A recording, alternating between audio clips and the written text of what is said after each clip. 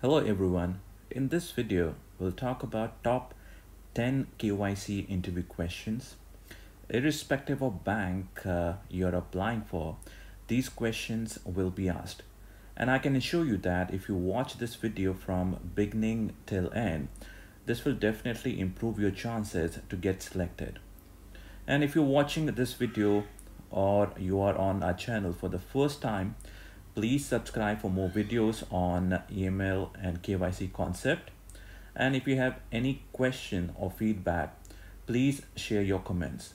So let's begin with the first question. Tell me something about yourself. We all know that in all the interview, we will face this question, and it is quite relevant, and this will give you an opportunity to impress your interview. In almost 70% cases, as an interviewer, you get an understanding whether candidate has required skill as per the job description. So how to answer this question? Although you may have experience of other processes, but since it's an interview for KYC position, we need to highlight KYC specific experience. And we can also talk about AML or KYC related certifications such as CAMS, etc. It always gives a good impact on your interviewer.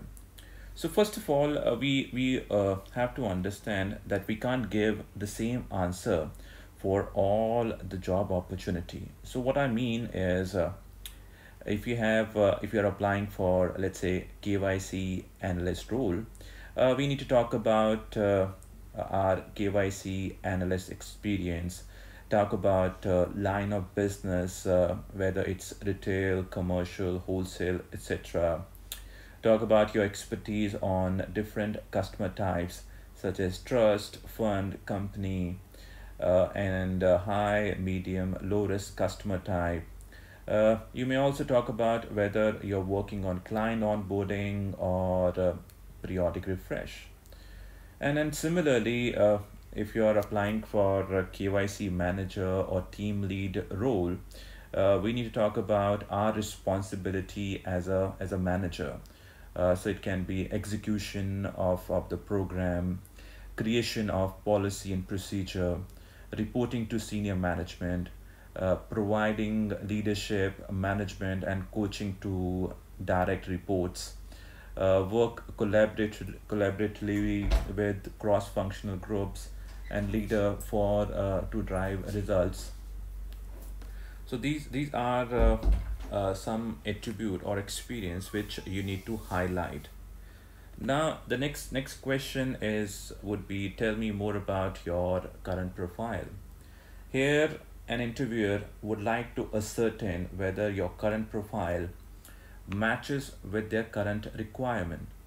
Now, as a candidate, we need to highlight all the work or responsibility that have been assigned to you.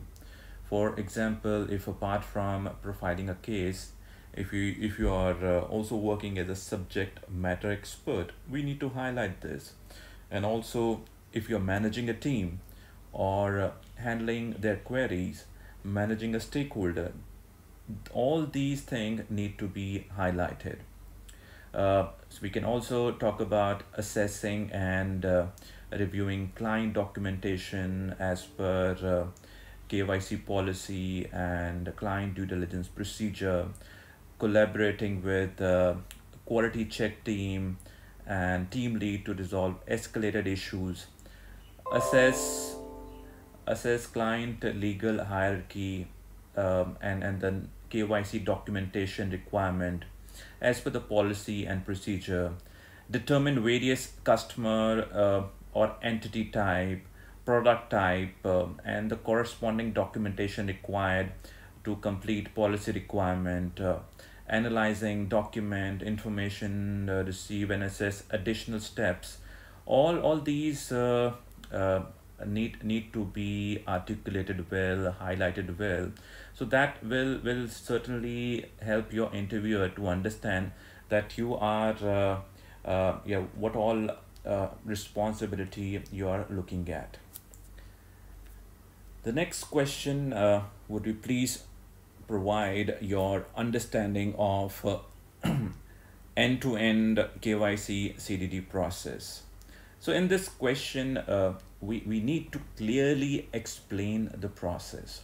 So we may start with client onboarding process, talk about client identification and verification, document verification, verification through third-party databases, customer screening and risk assessment, talk about attributes like legal existence, registration information, address of your customer, which need to be verified, regulatory related information, whether your customer is regulated or it's listed on any of the stock exchange, associated parties, key individuals like CEO, CFO, beneficial ownership, source of fund, source of wealth.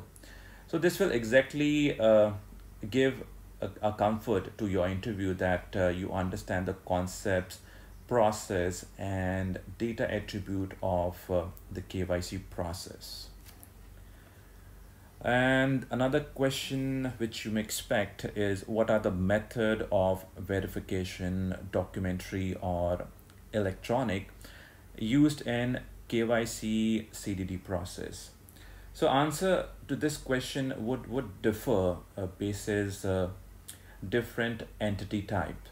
So for example, in case of company or corporate, it would be company registry search extract, certificate of incorporation issued by corporate register, certificate of registration, memorandum of association, article of association.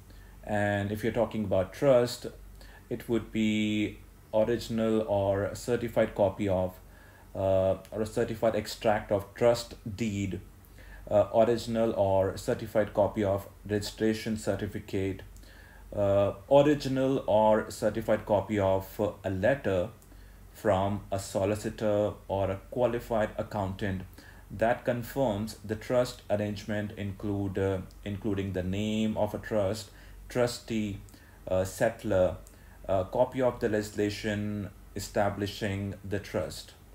So however, like one should know what data is being collected from which document. So for example, date of incorporation can be looked at from certificate of incorporation. You can also verify the legal name of the company from the document. So now let's move on to the next question. How is client onboarding different from periodic refresh? So here we highlight how periodic refresh or ongoing due diligence is performed. So where high risk account are reviewed every year, medium risk account are reviewed every 2 years, low risk account are reviewed every 5 years. So here we can discuss the objective of both onboarding process and periodic refresh. Onboarding process is being let's say onboarding process is being performed on a new customer, and also we can primarily talk about all the attributes which we have discussed in the previous question. Now moving on to next question, how do you onboard fund? To onboard a fund, we need to do IDNV of the fund manager basis its entity type, and also need to collect and verify different documents of the fund, which comprises of investment management agreement, that is IMA, or an investment advisory agreement, portfolio fact sheet, prospectus, offering memorandum or information memorandum, board resolution of the fund, appointing the fund manager, power of attorney of the fund and authorizing the fund manager, authorization letter signed by fund, authorizing the fund manager, legal entity identifier database search of the relevant regulator database, and then we also need to verify a regulatory status of the fund manager, its jurisdiction, associated parties such as relationship manager, ownership structure, like its immediate parent, and its other associated parties need to be identified, and other information also need to be verified. So for example, what is the nature of business of the trust, what is the source of fund and source of wealth. So this all will be required to onboard a fund, right? So moving on to next question, how do you onboard trust? To onboard a trust, the requirement will be different from fund. So let's understand what we need to do when we onboard a trust. So for a trust, we need to collect and verify documents such as original or certified copy of trust deed, original or certified copy of a registration certificate, original or certified copy of a letter from a solicitor, qualified accountant that confirm the trust arrangement, including name of trust, trustee, and settler, copy of the legislation establishing the trust, search extract from the relevant government registry and the regulatory body. So in case of trust, we need to verify the legal name of the trust, legal name of trustee, a regulatory status, whether the trust is regulated or not, operating address need to be verified, associated parties need to be IDNV, for example, trustee, beneficiary need to be identified, what kind of trust it is, what is the nature of business. So all these data attribute need to be captured while you're onboarding a trust. Now let's move on to another question, which is also quite relevant. How do you onboard a company? Now, to onboard a company, the requirement will be different from fund and trust. So let's understand what we need to do to onboard a company. So company can be of different types, such as domestic proprietary company, domestic public, foreign public company, etc. And to onboard a company, we need to understand and verify company details, like legal name of a company, business, trading, previous name of the company, registered address or principal place of business, country of tax residency, what is the industry of that company, or what is the nature of business, source of wealth, source of fund, date of incorporation, regulatory status, whether it's regulated by any of the regulator in that country, listing status, whether that company is listed on any of the approved stock exchange, ownership structure, beneficial owner need to be identified, IDNV of senior and key individual need to be performed. Moving on to next question. How do you identify source of fund and source of wealth? A source of fund is the origin of the particular fund, which are subject of the business relationship between bank and its customer.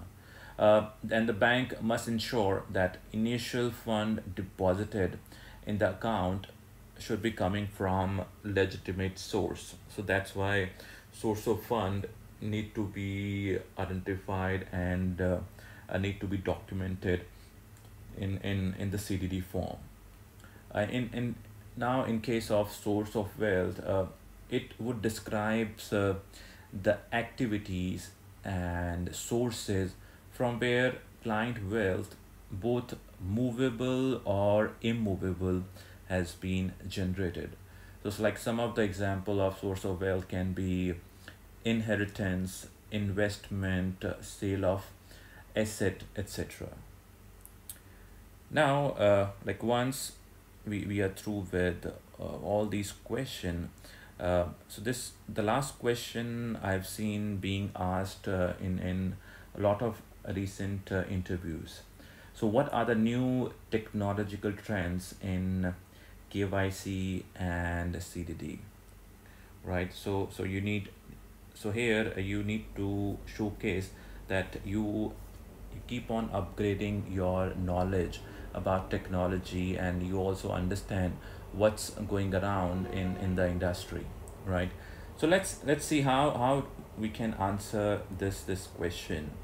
So one of the recent technology being used is biometrics, like facial or voice recognition, where banks are allowing customer to open account remotely with a selfie.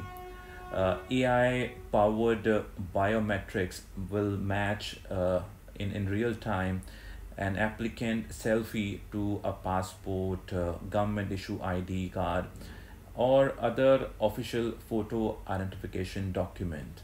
So this way, like account opening and identification can be done remotely without going to bank. So a lot of bank are working on this initiative, and like some of the bank has already started using this technology. So other technology which we can talk about, which banks are using, uh, is already using, is AI enabled chatbots and voice assistants. So which are now the norm or at major financial institution. And we're also seeing social biometrics being used, where a social account of the customer are being reviewed and analyzed to identify customer risk. So these are like some of the questions you may expect, and once you know how do you need to answer these questions, so this will definitely going to increase your chances to clear the interview and get the job. Thanks for listening, and please subscribe to my channel for more KYC and related videos. Thank you.